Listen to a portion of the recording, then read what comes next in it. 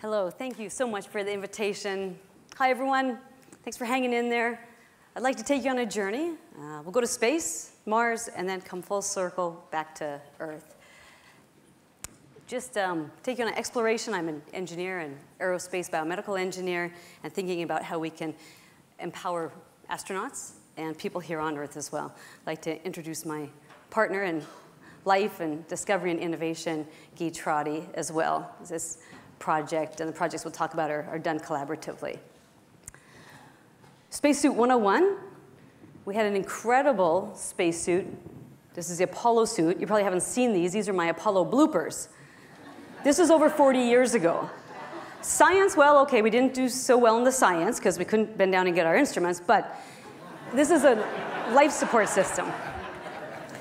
The middle slide is our current NASA spacesuit, the extravehicular mobility unit. It weighs about 140 kilos. We're approaching 300 pounds. It's okay in weightlessness up on the International Space Station because we're floating around. It's about 10 or so billion a pop. So, you know, a lot of R&D in there.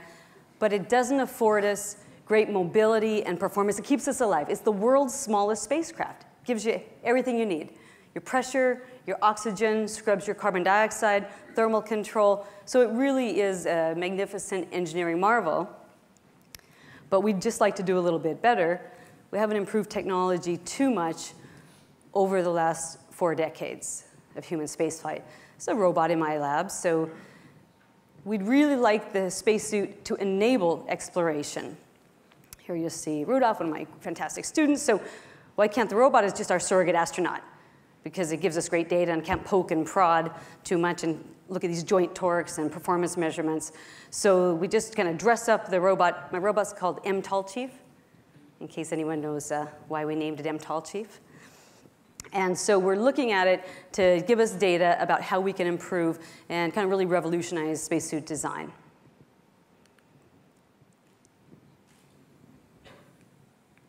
Okay, so I like to juxtapose. I think you might recognize the image on the left, but maybe not the image on the right. Are you familiar with Duchamp? So the image on the right is one of my students dressed up in a spacesuit with a light on, the helmet.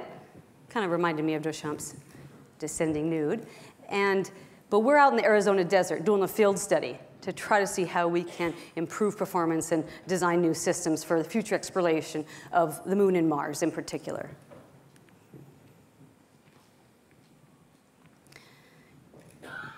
So in the background here is an infographic of all the world's EVAs, extravehicular activity or spacewalks. What you're going to see here in the video, again, not flown systems. These aren't spacesuits that you've ever seen fly. But I think these were some great ideas. Who says a spacesuit has to be a big, white, Michelin man-looking thing that weighs 140 kilos? It could be a hamster cage. As long as I pressurize you, put you inside, keep you alive, maybe not too practical, but this was fantastic. It was in the late 60s out of the Applied Physics Lab at Johns Hopkins. You just kind of strap on your Apollo arms and legs for mobility and run around. Why not? Again, I like to show this to my students to just say, let's think about a new paradigm. How could we do things very differently? Not too fast. All right, well, I want to give credit to Dr. Paul Webb, who came up with the space activity system. This is mechanical counterpressure. You're not in a big pressurized gas-filled shell. You're applying the pressure, about 1/3 of an atmosphere. You need pressure to stay alive in the vacuum of space. So you're applying the pressure directly to the skin. So I call this the second skin.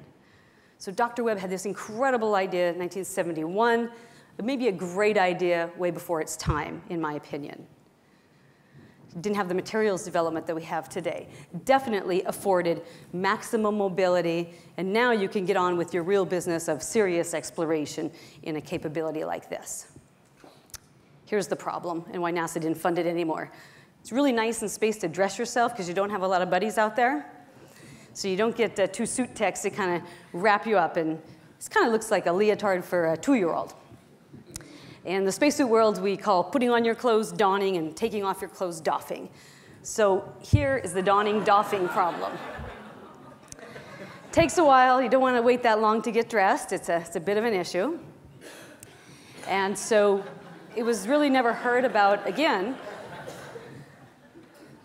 You can see it goes on and on. So it was really never heard about again since the early 70s.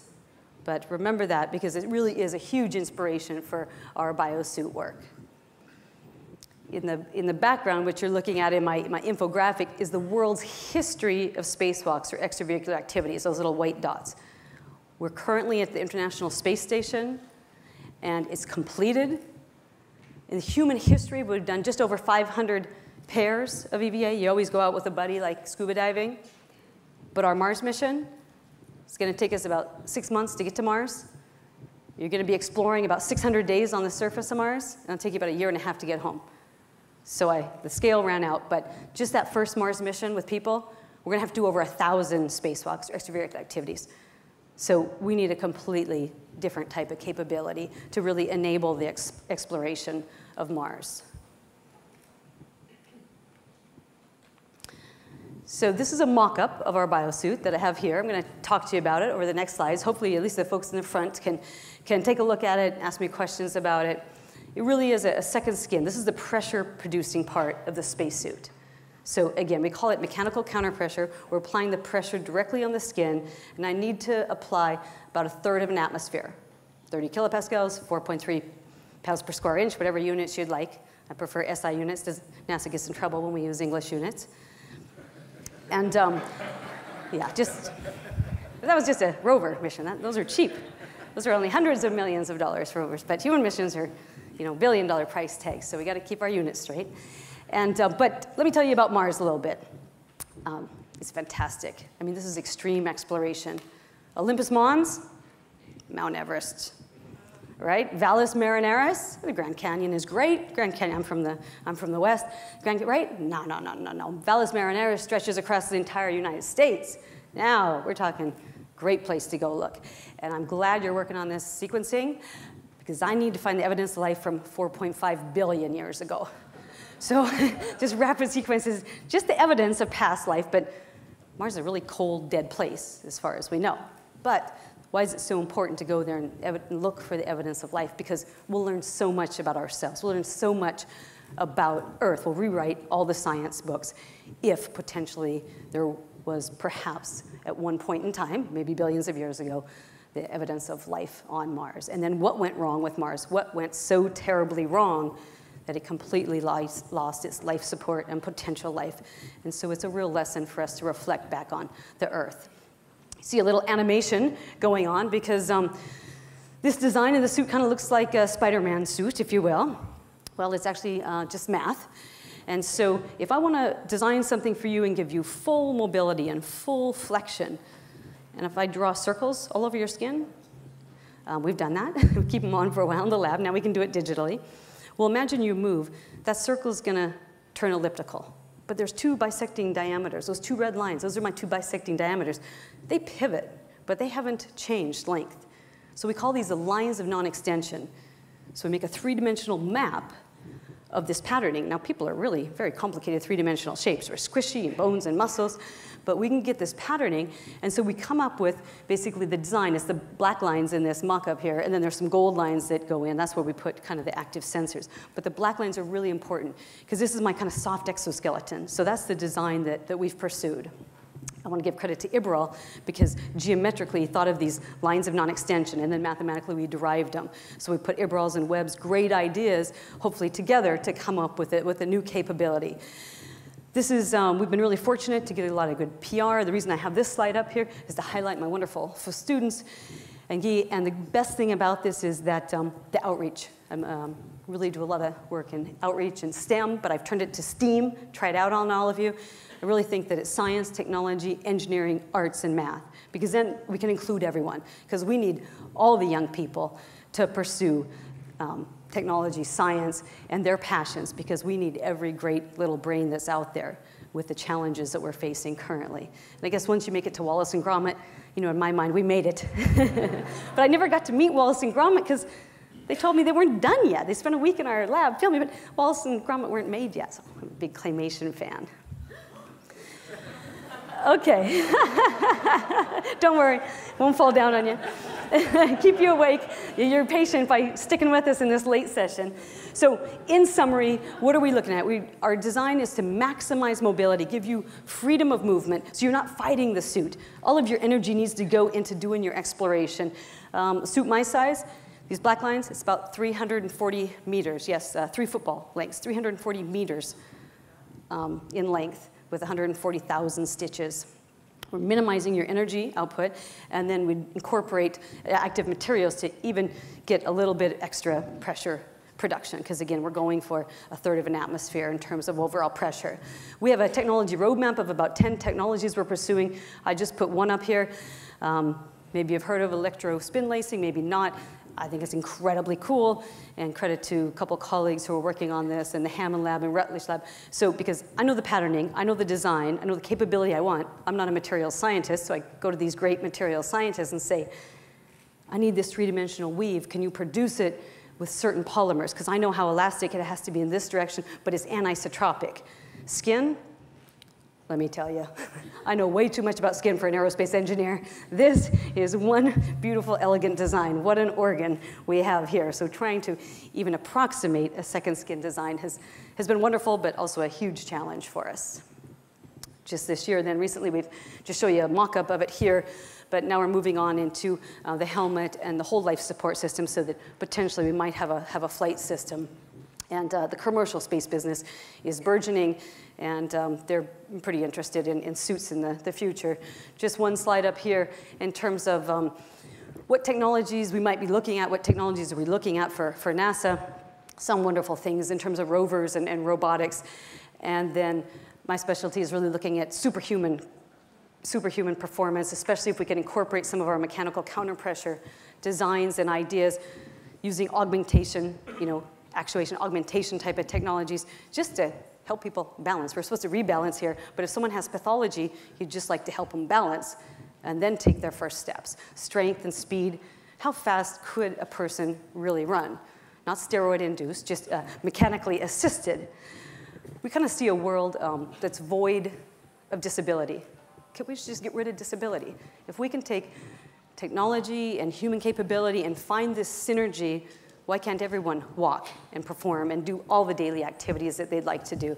So this is kind of how we think about our future development and bringing it down to Earth. So I just have a couple slides I want to share on that. So thinking about some of our space work down to Earth, when you go into space for a long duration, months, like up on the International Space Station, you're going to lose about 30% of your muscle mass. You're going to atrophy and 40% muscle loss. But that's the good news. The bad news is you're going to lose 1 to 2% bone mineral density per month. Now, who wants to go on my 4-year Mars mission? I still usually get student volunteers. So we're up on space station for 6 months now. But we have to understand the mechanisms of this really significant bone loss. Why? Because it's so important for us here on Earth, because it helps us think about the mechanisms of osteoporosis. Because up on space station, again, 1 to 2% per month. But normal aging, 40 to 50, maybe you might lose 0.5%. When you're 50 years old to 60, you're probably going to use a 1% bone. When you're 60 years old to 70, you might lose 1 to 2, but that's over decades. So space station is fantastic. It really is a global world laboratory to start studying some of these things. So what you see here is what we call a gravity loading countermeasure suit. It's kind of like an exercise suit. This blue suit is actually for inside the vehicle, so the astronauts can be working out against that. We load through the shoulders, back down to the feet, so you have one body weight. You recreate one body weight, because we've evolved and developed in this 1G acceleration environment here on Earth. So when we're floating around, our bones and muscles are really deteriorating physiologically quite quickly. So can we recreate that then? And it really makes a lot of sense if you put little foot tappers in there. It's like a free massage. Put little vibration in your soles. Why do we want to do that? Well, that frequency, 30, 40 hertz frequency, could be enough to stimulate the bone and make sure we don't go through this musculoskeletal loss. And then the little person you see over on the right there, it's a little person with cerebral palsy. So we're taking a look at some of our designs. Again, this exercise suit, kind of a bungee assisted suit. You can just get those muscles and bones working against. It's kind of like a resistive exercise capability. Try to help them just, again, in this case, just performing daily activities, just mobility. So then currently, we're looking at that for the children with cerebral palsy. It's funded by the National Science Foundation. This one is we're modeling in great extent. You have to go into a laboratory, either clinically or at the universities, have all these markers on. You can track the performance in 3 dimensions, but that's very expensive. These systems are very expensive. We want to throw all those away, give you a little quarter-shaped IMU. That's an inertial measurement unit. Strap it on your legs. It's wireless. Give this to the parents. So now they can go home. Now they have a mobile lab. Now we can track the performance. And are those movements and are those legs and is that locomotion much more normal, we'll say. And the biggest scientific hypothesis we're going after right now is looking at infants. That's a tough one, 0 to 2 years old. But the hypothesis is the brain is so plastic, if we can just, when the little folks with cerebral palsy, I can never cure cerebral palsy, but if we can just help them. And so we're studying the leg motions, and can we increase those leg motions, and basically make a little designer suit for them, if you will. Smart little pants that can help with the actuation, give them full mobility, just with some actuation. And if we can get them young enough, maybe those motor programs in the brain will remain and they become bipeds and start walking. Maybe they'll have a much fuller range of exploration and activity here on Earth. And a current project looking at a suit within a suit for astronauts. The astronauts are getting dinged up, kind of beat up, and a lot of injuries, a lot of shoulder surgery after you come back, say, from a Hubble Space Telescope repair. You didn't know about that, they don't like to advertise that, but we need to help them out. So kind of comfort protection, why is this project so important? Sure, it might help our astronauts, but more importantly is we can apply it here for folks that are aging, broken hips, falls. If we can prevent that and have some great designs to do that, we could hopefully help and really improve the quality of life for some folks here. So I want to end with an image from Apollo 8 brought us the first time we looked at the Earth, this blue dot, this very fragile blue dot. And I like to think about that. If we shrink Earth down and really reflect to a basketball size, our atmosphere is 3 human hairs. You can't even see it when you shrink it down. So this is our life support system. It's the only one we have, inspired by Bucky Fuller, Spaceship Earth. We're just visiting temporarily, and we have to make the best of our time here. And the idea of mini Earth from Bucky, who he was fortunate to be advised with and work with, was that in the United Nations, why don't you have all the world leaders looking out at Earth? Now we have the computing technology to look out at it. So at all times when world leaders are making decisions, you're forecasting the wars that are going on, the climate change, the poverty, the hunger, what have you. Giving that information to people, having it front and center so that you're always very cognizant of that. Maybe we'd be a bit more enlightened and make some great decisions. So kind of full circle, from space to Mars to Earth, tell you a little bit about what we're doing, and thank you for your attention.